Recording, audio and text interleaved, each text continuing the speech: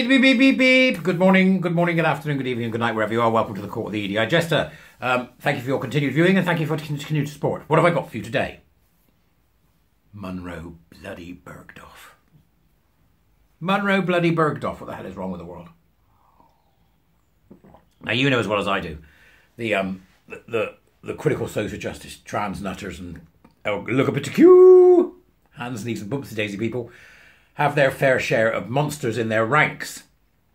And it's interesting to see here the Telegraph supporting on this particular monster, who has historically got an absolute rogering by Andrew Neil on television. If I can find that, I'll put it in the links in the tubers. An absolute rogering from him, really, in terms of the swill that comes out this bloke's mouth. So he gave him a going over. He disappeared for a while, and then he was supposed to be a charity something or other, and he got kicked off of that. So he's this sort of he's altered his body to such an extent that he looks like Jessica Bloody Rabbit, you know. That's what he looks like, Jessica Rabbit, right? Because he's altered himself so much, and it's an extraordinary thing to me and to many other people who have been watching that the UN, the United Nations, which is totally unfit for purpose at this point, by the way, along with the WEF and the WHO, all right, unfit for purpose. They've made transgender model Munroe Bergdorf they're women of the year. What woman of the year? In what way is he a woman? He's just a bloke. So we've got Joe Bartosz. Yeah, Bartosz uncovers. Joe Bartosz has written a great piece on the 3rd of January in the Torygraph. I love how Joe writes. She's collaborating with Rob Jessel, I think, and doing a new book, I believe. So that'll be interesting. They're doing a new book on pornography. Plenty to talk about there, Josephine. So yeah, so that's something that I think will be coming in the new year. Oh, it is the new year, which will be coming this year. I've got no idea what day it is. I'm an insane man. So let's have a look and see what they had to say. Perhaps UN Women UK couldn't find any candidates of the traditionally biological female kind for the role of UK champion. How else are we to explain the selection of Munroe Bergdorf, the divisive bloke, I'm not going to say transgender activist, the divisive bloke and model who infamously dubbed the suffragettes white supremacists? He's about 28 or something. With 30, maybe a bit older, he doesn't know sod all about anything. The move makes an absolute mockery of an organisation that is supposed to focus on women and girls and the unique difficulties they face.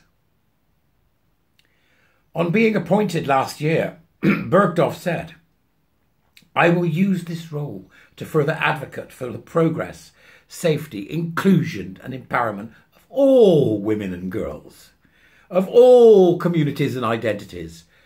It's hard not to be a little sceptical about this, Joe responds.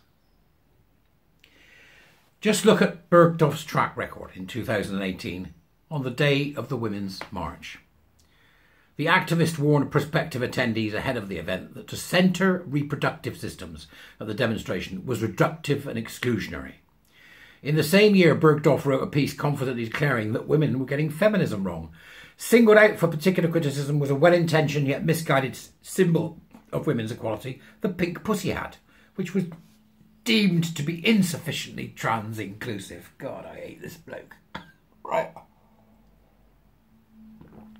As for uniting communities, Bergdorf's first major controversy ignited in 2017 when the model briefly became the face of L'Oreal, only to fall immediately into a race row. Well, I'm not surprised. This bloke is the collection of all the nasties, you know? Right? He's like a sort of plastic Pandora's box. So after saying, which is what he said, this is why Andrew Neil gave him a kick in, right? It's so glorious to watch. After saying white people's entire existence is drenched in racism, it's difficult to see how on earth Bergdorf is an appropriate choice for a role that is, at least in theory, tied to sex-based oppression. As fair play for women has pointed out, from genital mutilation to rape as a war crime, from pregnancy to forced marriage, many of the issues women's groups are concerned about are inextricably linked with our female biology. How can this person be a champion of women if these issues are deemed unmentionable? Then again, says Joe, perhaps it's not much of a surprise after all. The wider UN has in recent weeks shown itself to be unwilling or incapable of standing up unequivocally for the rights of women. It took fully 57 days to condemn the acts of violence, sexual violence that Hamas committed against Israel women on October the 7th. 57 days for the UN women to say anything.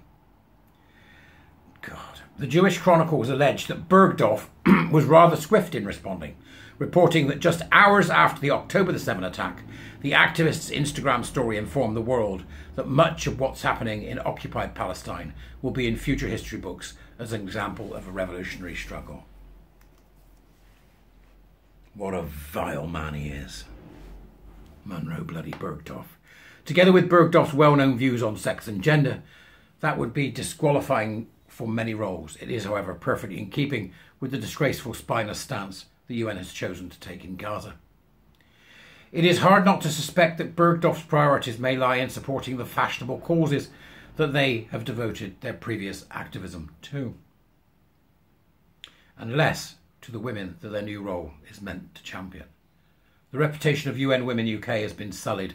Like its namesake, it appears to be less interested in defending human dignity and the rights of women than in signalling support for divisive activism. Don't you just love how Joe writes? Don't you just love it?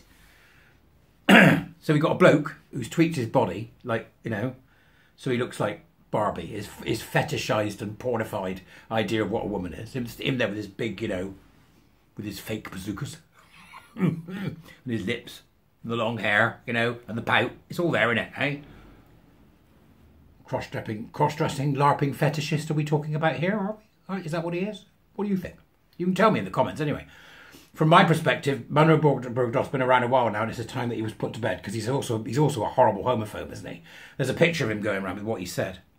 Called women dykes. I mean, this is the new queers, isn't it? This is the queers, as they call themselves. The Q, the T and the Q, that we so desperately want to get off of the LGB. In full flow. Absolute unmitigated nutters, right? And nasty ones as well. They're every horror. You know, racism, homophobia, misogyny. Anti-human, anti-science, anti-reality. They represent the very worst of what a dark, dismal future can bring to us with transhumanism and all the other rubbish that you would expect to be attached to it. And Munroe Bergdorf's, you know, one of them. But that's enough from me. You tell me. What do you think in the comments? Start the conversation. Is it time that these men were called men, full stop? Because I'm no longer using the term trans women. Or trans woman. They're just men. It's important now as we move forward in 2024 that we take very seriously the use of language. I think it's important. You might not. Tell me in the comments. Do you think I'm right in that case? In which case, we have to start using language as real. We stay out of their column, the column of madness, and we stay in the column of reality, which means that they're men.